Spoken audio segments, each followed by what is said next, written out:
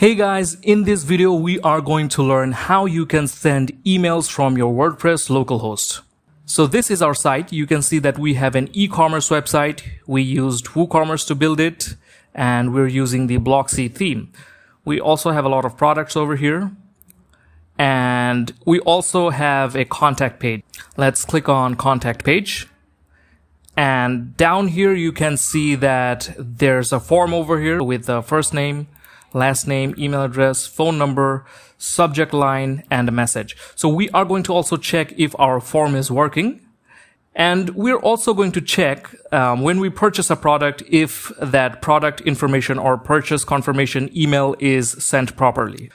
Okay, so for now, let's go back to our WordPress dashboard and let's start this tutorial. Okay, so first we are going to install our plugin. Okay, so hover your mouse over plugins and click on add new.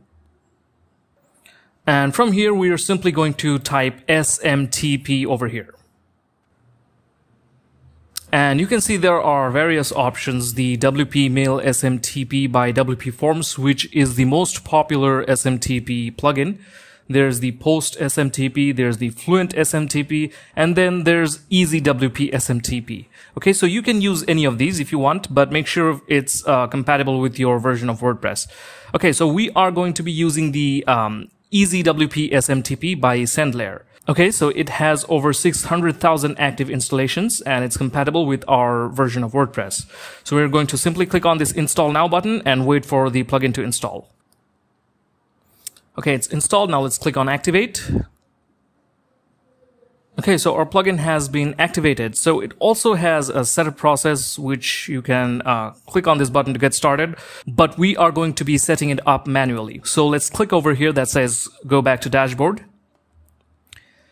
Okay, so we're here in the settings. So SMTP, Easy WP SMTP is over here and there's the settings. So how can you set up your SMTP? So there's a documentation over here. Okay, so here's the documentation for Easy WP SMTP. Here you can see that they're showing you how easy it is to set up. Simply go to settings. From here, select other SMTP mailer. If you prefer other SMTP mailer such as Amazon, Mailgun, or Microsoft Outlook, Sendinblue, SMTP, etc., you can select those. But we will be using the other SMTP. So after you select that, you have to put in your host name, type of encryption, SMTP port, then the SMTP authentication, username and password, etc. So I'll show you how all these are done, but the important thing that we are going to be needing are these information. Okay, so we're going to be setting up our SMTP for Gmail or Google Workspace. So let's go back to our WordPress dashboard. Okay, so from here, we are simply going to scroll down and select the other SMTP. From here, if we scroll down, we need the SMTP host. So for Google, the SMTP host is, let's go to the documentation. The SMTP host is this one, so let's copy it. Now let's go back to our WordPress dashboard and paste it over here. And for type of encryption, we are going to be selecting the SSL. And you can see as we selected the SSL, we already got our SMTP port, which is 465. So if we go back to the documentation, you can see that it already tells us the port number is either 587 or 465 if you're using the SSL encryption. Okay, so let's get back to our WordPress dashboard.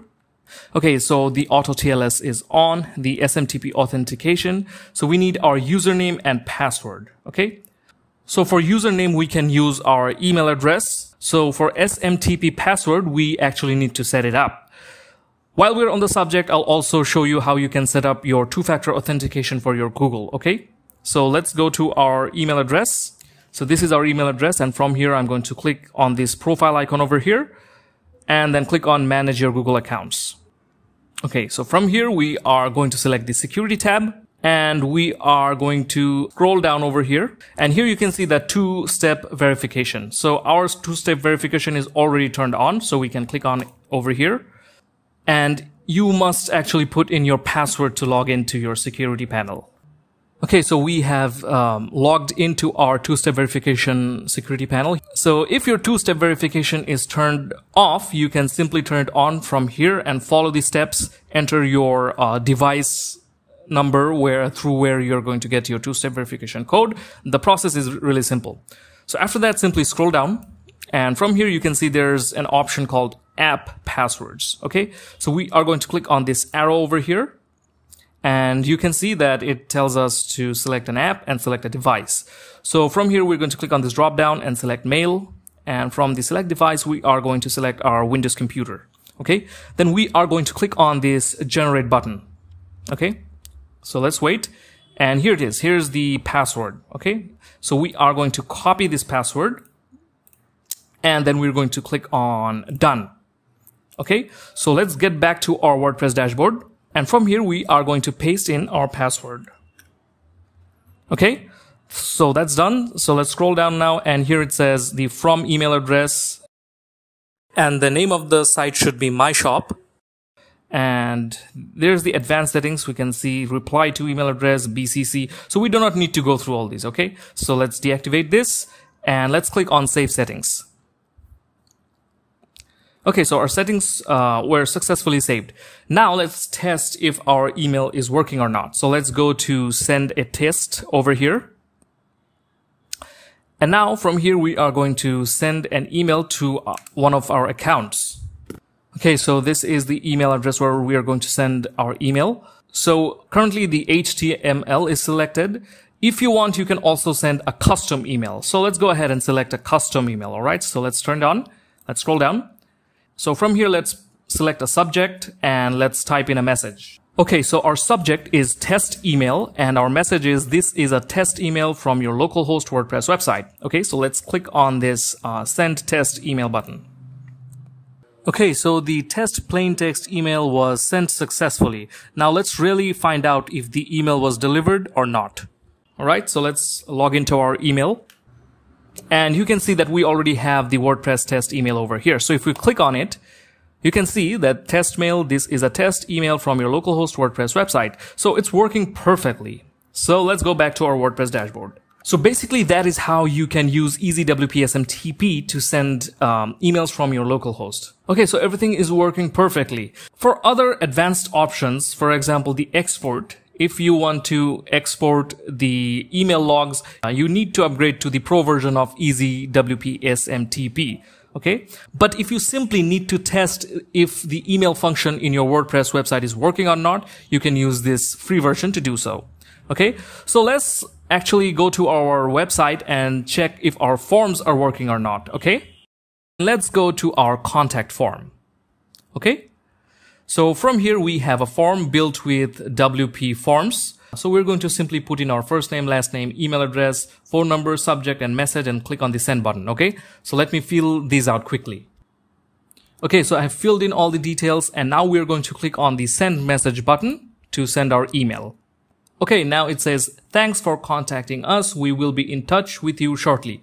So now let's go to our email address and see if the message was sent successfully or not. So we're here in our email address. Now let's check our inbox. As you can see, we have received the email over here. Now let's click on it and we can see over here. As you can see, it says John Doe and the email address is over here and the single line text. We actually haven't properly customized our form. That's why it says single line text instead of phone number. And the subject is over here. Comment or message. It says hello from WP shop. So it's working perfectly. Okay, so now let's get back to our WordPress dashboard. Now we can say for certain that our form is working. Okay, so let's go back to our homepage. And now let's try to purchase a product and see if our purchase confirmation email is being sent. Okay, so let's scroll down and let's select this black shirt over here. Okay, so we want to purchase this shirt. We are going to choose a size and we are going to choose only one. Okay, so I'm going to click on add to cart. And now I'm going to click on view cart. Okay, so our shirt has been added. So now let's click on proceed to checkout.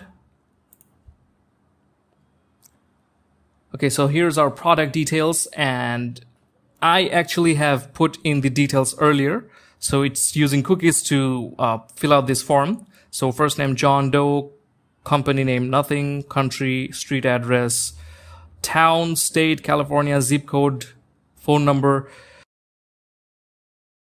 So our information has been set up. Now we're going to click on place order and check that our purchase confirmation email is being sent. Okay, so let's click on the place order button.